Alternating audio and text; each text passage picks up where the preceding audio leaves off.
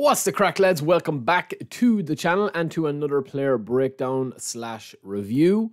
It's Friday and we're going to be taking a look at the European Club Championship players. So I've already done the player of the week here. It's fairly okay selection if you're a newcomer, but other than that, if these players are tickling your fancy, right, there is a couple of good lads in here, right? I think that if you've been playing the game for a while, you probably will have a couple of these players, but one player that I definitely want to talk about is Tell, right? So we're going to have a look at him in a second. He's an absolute insane card. We also have Galeno, or Galeno. You say tomato, I say tomato. He's a fantastic card as well. Rudiger, always one of my favorite destroyers. João Felix and Hakimi and Alvarez and Trossard. There's some good cards in here, lads. I'm not going to lie. There's some better cards in here than there was in the player of the week. I think the player of the week now at the moment are slightly weak, right? But bear in mind that we are going to be getting new cards next week. So you're going to have European Club Selection midfielders. We're going to do a preview of those.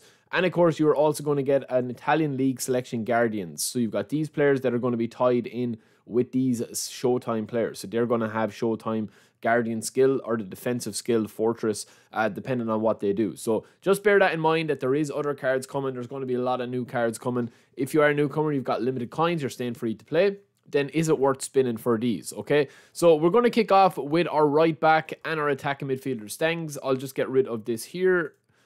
So this is a whole player Stengs. Again, these guys are a dime a dozen, lads. Yes, he has one touch pass and double touch, but for me, there's just so many players now that you can get that are attacking midfielder, whole players or creative playmakers that can do a job. You know, he's got fairly mid acceleration at 85. Yes, he'll get the boost, but he's not going to get a boost to anything else. And because you can't really do anything with these cards, this is what you get with these cards. You can't add additional skills. You can't do anything like that. You can't retrain them or reset them. So yeah, I would definitely want that type possession and acceleration a little bit higher. So for me, he's a bit of a bust. We'll leave Tell for a minute because he's definitely one of the picks of the packs.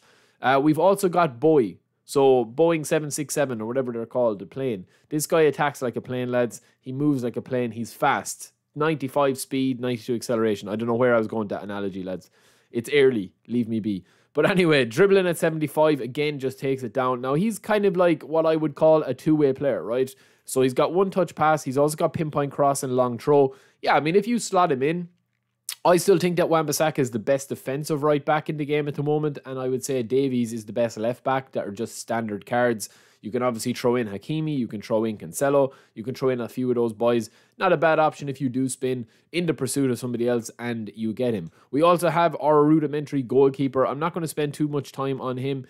Any goalkeeper that you get, you should be playing with one of the top 5 goalkeepers. They're super cheap to buy. They'll make a huge difference in your squad. And even at that, you will still concede stupid goals and goals one-on-one against a good player. So it doesn't matter who you have between the sticks. We also have Mendes. So this guy is your traditional box-to-box, but he doesn't have high defense. And this is everything that I avoid in a defensive kind of box-to-box, right? You definitely need more more defensiveness to him or defensive capabilities to him. The rest of his stats are kind of mid. Even with his track back, that's not going to really make a big difference on this card if you're playing him as a CMF. Now, I do like him as a right midfielder because he's got really good passing. That's probably the position for him with a box-to-box. And he also has long-range shooting, chip shot control first time, pinpoint crossing, and true passing. So I do like him as a right midfielder, but as a box-to-box CMF, even standard cards are better than him, such as Barella or somebody like that. We also have this guy Galeno. So Galeno is a fantastic player, lads. He goes to 99 and 100 acceleration with the boost, right? So if you get this card, you know that you're going to have one of the fastest players in the game. Now, he's down as a creative playmaker because he can play left wing, right wing, or left mid. So his play style kind of contradicts what his strengths are. The one big factor in this card, lads, is the balance, right? His balance and tight possession are very low. And for me, that is a bit of a warning sign as to how he will control when he gets a bit tired. His stamina is good, but how he will control when he gets a bit tired. Plus, you can't add one touch pass or double touch to this guy. So he is basically a Dama Traore. Like he's just pure speed and no real trickery, right? We also have Trossard here, who is again a fantastic player. Kind of is better played through the middle, I would say. You know, he's small, but he's kind of like Romario. He's got 88 dribbling. His tight possession and balance are quite low for that type of role. So if you are playing him as a winger, his dribbling is nice. His acceleration is nice. His balance is nice. His tight possession is still okay for a winger if you're going to be cutting in with him.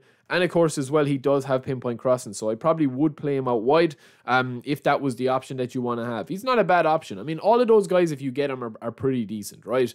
Even Rudiger. Rudiger has always been one of my favourite destroyer centre-backs. There was a card on the market before of Rudy, and it was insane, even without blocker. Now, he doesn't have blocker on this card either. That makes a little bit of a difference with the new gameplay stuff.